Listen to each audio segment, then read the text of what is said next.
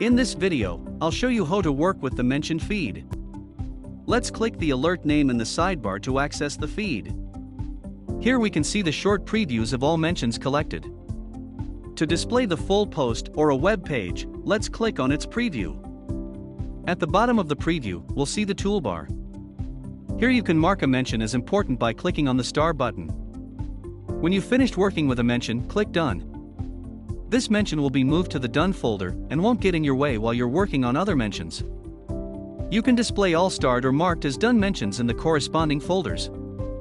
Awario analyzes text of a mention and automatically defines its sentiment, which can be positive, negative, or neutral. To change sentiment manually, we can click on the sentiment button in the preview and select the right option. To tag a mention, let's click the corresponding button, enter its name, and then save. We can use the advanced filters to display all mentions with certain sentiment or tags.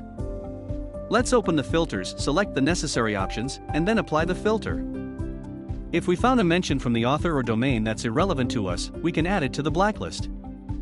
To do so, let's click the Blacklist button. All mentions from this author will be removed from the feed.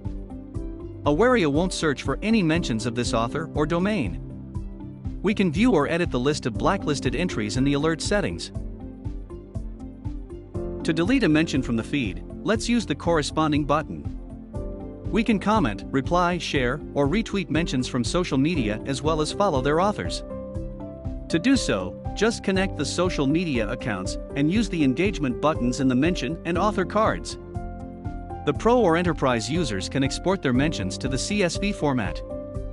To do so, let's click the Export button and save the file. And that's how you work with the mention feed.